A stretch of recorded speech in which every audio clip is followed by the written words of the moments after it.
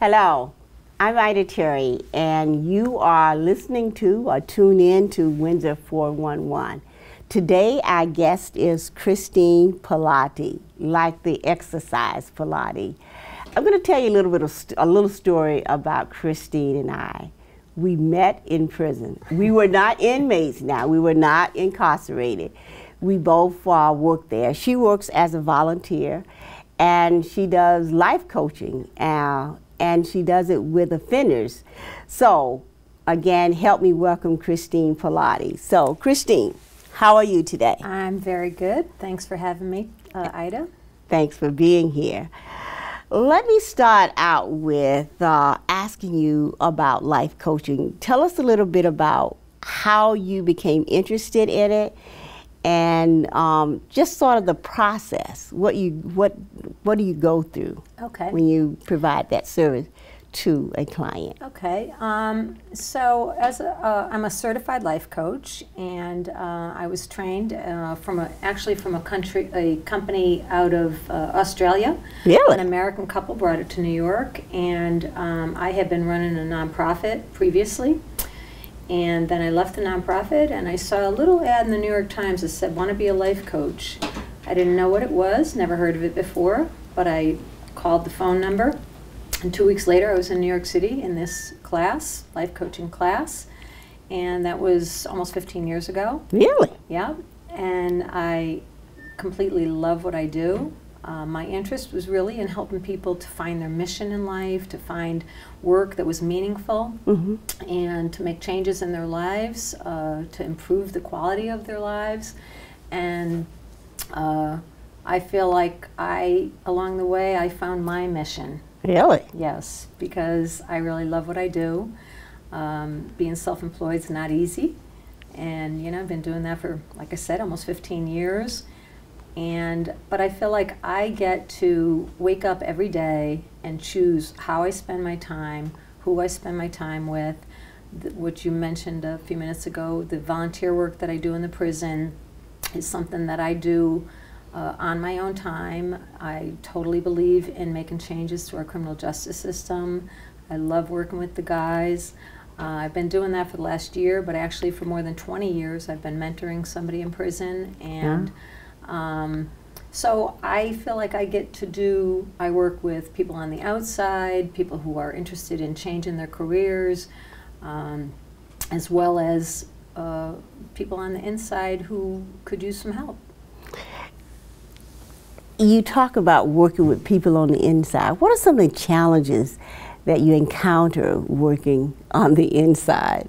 Okay. Well, you've been on the inside for many years, yes, a lot longer I have. than I have, so you certainly know some of the challenges. You know, I think that one of the challenges is that the facility that I'm in is a transient place, so you know, I might start out with 15 guys and I might end up with 5.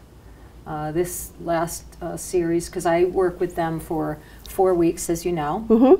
And once a week, I'm there every Monday morning for about an hour and a half, and then we do 4 sessions, and then when it's done, I get another group of guys.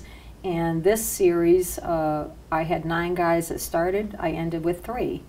They get transferred, they get released. There's all different reasons. You know, sometimes they just don't feel like showing up. Monday morning, I'm there. Sometimes they're not. Yes.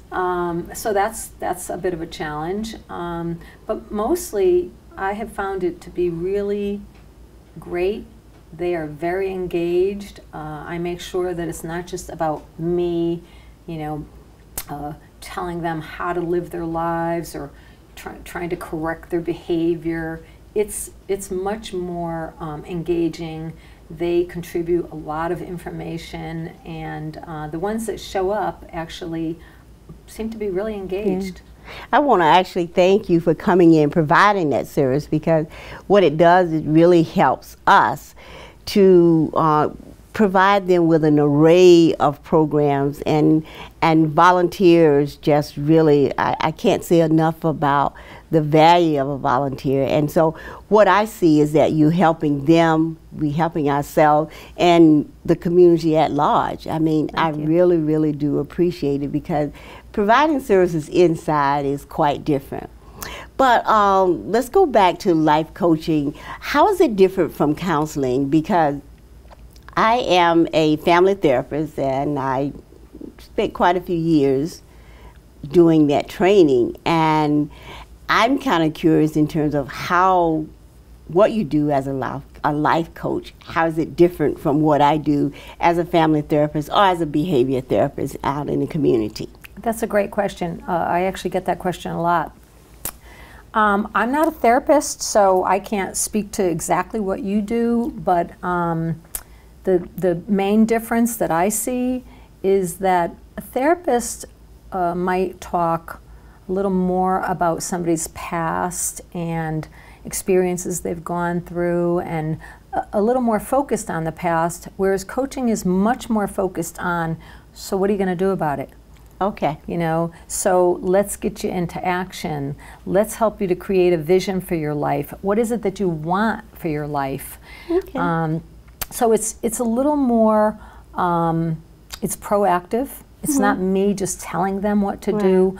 I do give them feedback. I do it with permission. I always ask them, do you really want to hear my opinion? Okay. You know, it's not just me blurting out, you know, well, I think you should do this or that.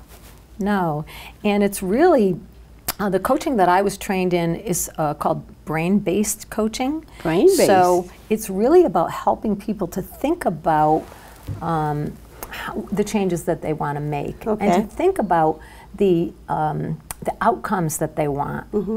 So when people are in a position of having their own choices and not having it thrust upon them, they're much more likely to stick with it. Right. And the other thing about coaching that I found, and I've actually been coached myself a number of times, is that we all think that, you know, no matter how much we want to achieve something, if we don't have that accountability built in, well, I might do it tomorrow, might do it next week, I might not do it at all, even though I really want to.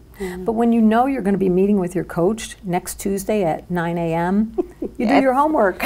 You know, you know, or at least you are aware of the fact that somebody's going to be asking you about it. Somebody's going to be holding your feet to the fire and really like making you be accountable.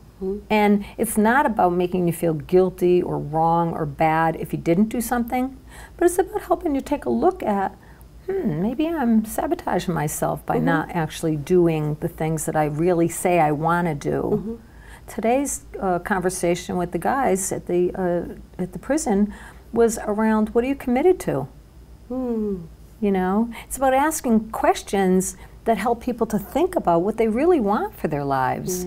Not about me just saying, you know what you should do? You know, you shouldn't have done that. It's over and done. Yeah, that's true. And it is a little bit like counseling in a way. When I think of what you said, you ask permission. That's kind of what motivation interviewing is about. Motivation interviewing is about asking permission before you make those suggestions. It's coming along, it's coming beside the client, as opposed to sitting in the position of being the expert. Because most people are expert on their own lives, and we're not, even though we might have gone to school for all of those years. I know you do coaching at the prison, and that's volunteer. Tell me about some of your business clients, without necessarily giving their name, but what you do with them. Okay. So my business clients are sort of two different groups of people. Some are people who are interested in starting a business, maybe have not started it at all, or have sort of dipped their toe in the water and really need some guidance. And that's when I really wear the hat of a consultant a lot more than when I'm doing like a life coaching thing or even a career coaching, because there's a lot of the nuts and bolts about starting a business that people really need, and many people, especially really small businesses. I'm talking about micro businesses where it's a one-person operation or maybe just a few people. Many people don't know where to start. Yes. You know, and what I find is that they often start in the middle, meaning they don't lay a foundation, maybe they don't write a business plan, they don't think through their marketing plan, if they even have a marketing plan. So they are so excited about their business, they often start with a business name. And they go and they run and they make business cards and maybe stationery or buy a domain name and create a website. And then they realize that all of the things that really go into laying the foundation for your business, doing the financials, you know, laying out exactly how you're going to work with a client or how you're going to be selling your inventory, some of that stuff sometimes kind of falls by the wayside. And when you're a small business owner, you wear so many different hats. And most people, including myself, are not good at every single aspect of it. Yeah, I understand exactly what you mean, because I started a 501c3 nonprofit a few years ago, and the business plan was sheer drudgery. It's like, oh, I wanted to contract it out, but you know, that wasn't the right thing to do. But it was definitely hard, and I could have used someone like you. Where were you then? Well, you could have helped me with that process. Well, I actually have, you know, I actually helped start a nonprofit that came to Hartford as all volunteers. Oh, really? Back in 1995 they started. And I was the first paid staff person, so I really helped to get it up and running, you know, really off the ground in terms of having a, you know, like I said, a paid staff and a larger program. And as a coach, I've helped a number of people start small nonprofits, and it's very rewarding because that is part of my background. I really love to work with, again, it really falls into the mission-driven. I consider myself a social entrepreneur. A social entrepreneur? A social entrepreneur, yes. First time I've heard that term. Yeah, because I really believe in making changes in the world. Yeah. I don't believe it's all about the dollar, but we have to make a living. Yeah. So that's why laying a foundation, whether it's for a nonprofit or a for-profit business, is so important. Okay.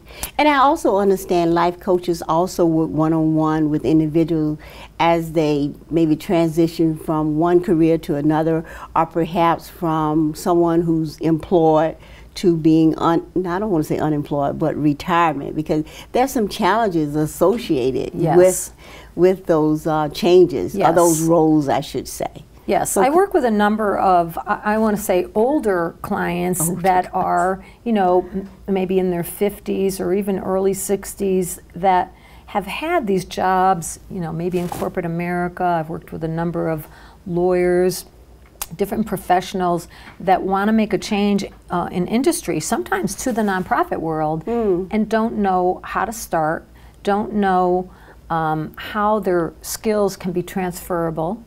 And sometimes they feel, you know, the sting of age discrimination. They worry that people are not going to hire them because of their age. And they feel like, you know, how can I compete with a 22-year-old person getting out of college? Yes. You know, especially in terms of the, you know, financial. You know, if you've been making a lot of money and now you want to, you know, go into a field that you really don't have any experience in, you know, are you going to be willing to take a major pay cut or whatever? And I tell my clients that are in that category that, first of all, when you're an older adult and you've worked for many years, you are not coming at it from a place like a kid getting out of college, because you actually have transferable skills. You have a whole history of a work ethic and being able to think on your feet and drawing from experiences, so that whatever the new thing that you're going into, there's a very good chance that you're going to be able to draw from a whole lot of things that you've done in your past. So you're not just starting from scratch. So in a sense, you sort of help them with their confidence too. Kind of what we do. Very important. Very important. So when I think of life coaching, I think of this old Home Depot commercial. you can do it and we can help. And that's kind of what I think of you when you talk about coaching people. Could you tell us about the most unique client that you've ever coached? And of course, we're keeping the client's name confidential. Right. We're just going to talk in generalities. Right. All right. I guess I would have to say, and it's not even just one person. It's been a few clients that were really not at a great place in their lives, and through the coaching, and I don't want to take all the credit, but I'll take a little of the credit, helped them really turn their lives around. And some of them were people either heading to prison, oh wow, or already in prison, and through coaching and mentoring, because they're very closely related. When I coach people, I'm also acting as a mentor. Okay. Really help them to turn their lives around and become really successful. And I'm not just talking about financially successful. I mean, that's just one component of success. Right. But really feeling like a contributing member of society. And that, for me, has been has really led to my interest in doing the volunteer work at the DOC. Okay. So you said you coached a person who's about to go into prison? Well, a couple of people who were sort of living on the edge and could have ended up there. So what kind of things you guys talk about? Again, about the commitment of what's important in their lives, and particularly for people that have children, and some of these people that I'm talking about have kids. Yes. You know, questions like, what kind of legacy do you want to leave for your kids? Ooh, you know, big one. What do you want, you know, as a parent, what do you want your kids' lives to be like? Because we know about the cycle, you know, of people who go to prison, and so often their kids follow them in. What about someone who might be going through a relationship issue and perhaps dealing with a divorce, perhaps dealing with the death of a long-term relationship, a person? Do you help them with that process as well? Well, you know, that really has more to do with my life coaching, you know, business and capacity. And I will tell you that in the first several years, I actually did more life coaching. Really? Yeah. And then my business, I really realized that I needed to specialize a little bit more and narrow my focus, because I believe you can't be all things to all people. However, early on, I did do life coaching, and I was coaching a woman who, for business coaching, and in the middle of the coaching, her husband died. Oh, wow. And she had 2 young children, and I coached her for probably a year or 2, and that was a big part of the coaching, was really to help her through that grieving process and all of that. And it's not something you ever get over, but it was, and it was a very interesting coaching experience for me, because it really called upon my, like everything in me, to especially the first couple of sessions after her husband died, and it was like it was a tragic death. It was totally unexpected. You know, at like he was 50 years old, and I had to really figure out how I was going to help this person when I had never experienced anything like that. And it was actually a very important experience for both of us. What I'd like to do, and I should have asked permission, could I take notes? Because sometimes if I don't write it down, I won't remember to ask you. And so I'm just kind of jotting down additional questions that I want to ask you. Yes, no problem. The youngest client you've ever coached? Okay. The youngest client was a young girl that was, at the time, I think she was about 14. I had coached her father. And then wow. Yep. And then I had coached her father and mother. Family affair. Family, yeah. It's like you're a family therapist. A lot of my clients come from word of mouth. So, like, once you've coached somebody, often they're, you know, they're going to recommend you to their family members or their friends.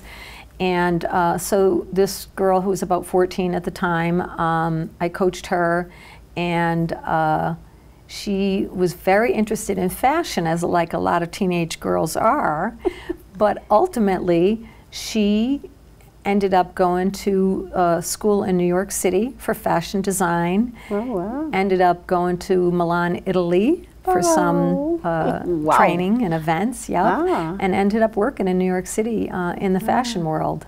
So that was pretty exciting. Do you have famous clients? Famous? Yeah. Someone who really made it, and they now credit you with helping them with that process. You know, I don't know if they're famous, but I have a number of clients who've written books. Really? Yep. Oh, wow. One actually last year wrote a novel that got published. Yep. I've probably had a dozen clients write books. Wow. Yeah, different, you know, some are nonfiction books, some are self-published, some have been, you know, published by, you know, big publishing houses. Yeah. And, you know, I've also coached a number of people that are, let's say, well-known in our community, maybe not nationally, but, and had a number of political clients. Oh, wow. And that's as far as I can say. Okay. In the process, when you're doing this life coaching, are there times when you have to refer them out to someone because their issues are beyond your skill level? Absolutely. That's a great question. Yes. You know, the thing is, I'm not a therapist, and there are times when I meet with people that I feel like, you know, they really need some, you know, assistance or services beyond what I offer.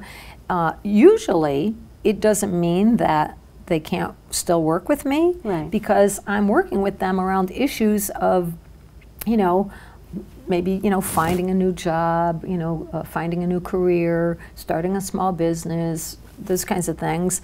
But maybe they need some mental health help, or, you know, addiction services, or all kinds of things like that. So in some cases, they just may not be ready to work with me. So maybe they need to go and take care of something else, and then, you know, come back and do the coaching. But yes, I have referred people a number of times to other services. And when you're working with businesses as well as individuals, how do you charge? By the hour?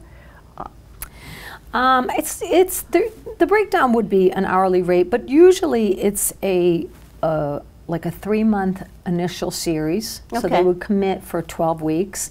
I have clients that I've worked with that's maybe started with a 3-month commitment that went on, and, you know, I coached for 1-2 years. I have some clients that I've just hit the 5-year mark. Wow. Recently, and those are business clients. And that, when I was talking before about the 2 different kinds of business clients, there's the startup business that really needs the hand-holding to get them off the ground.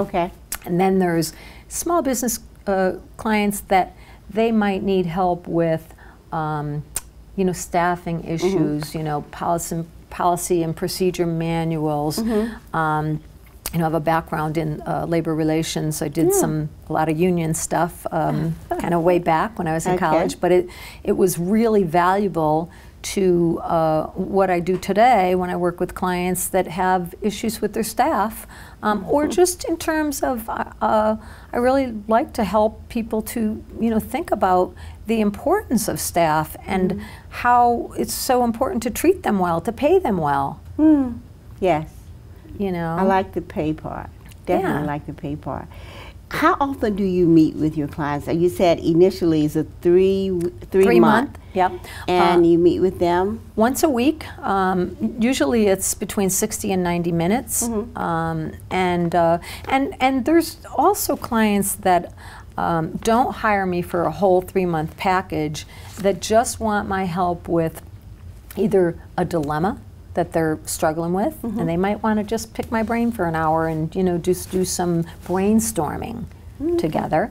There's clients that need help with a resume, you know, or cover letter. Sometimes clients, I've done LinkedIn profiles for people. You know, so they already have a good resume. A lot of times what I see with LinkedIn is people will take their resume and they'll put it on LinkedIn. And I say, LinkedIn is real estate that really needs to be different than your resume, because you can put a link to your resume on there. And, you know, LinkedIn is a little more, you can tell a little bit more of a story. So sometimes I help people with things like that. Okay. I remember what you said about commitment. I remember when I was asking you some questions regarding my 501c3, and I remember thinking, you know, I often see you on Mondays, and you just kind of gave me some interesting information, and Friday afternoon, I'm sweating trying to get the answer, because I know I'm going to see you Monday morning, and I don't want to say, you know, I didn't do my assignment. That's the accountability. Yes, that is definitely the accountability. I remember that. So, again, I really, really enjoyed having you here. Tell us a little bit about where your business is located, and if someone wanted to get in touch with you, how would they? Okay, that's great. I actually, I have a home office these days, and a lot of my work is on the phone or through Skype. I actually worked for a relocation company for a while, for about 4 years, so I've coached people from all over the world via Skype. So you don't have to necessarily be local to work with me. And I have a website called strategiclifeplans.com. So if people went there, if they wanted to get a hold of me, you know, they can just shoot me an email or call me. Well, thank you very much for being with us here, and perhaps I'll invite you back. Well, thank you very much for having me. All right, it's my pleasure. Thank you. Thank you for joining us today. I'm Ida Terry, and please join us again on Windsor 411. Thank you.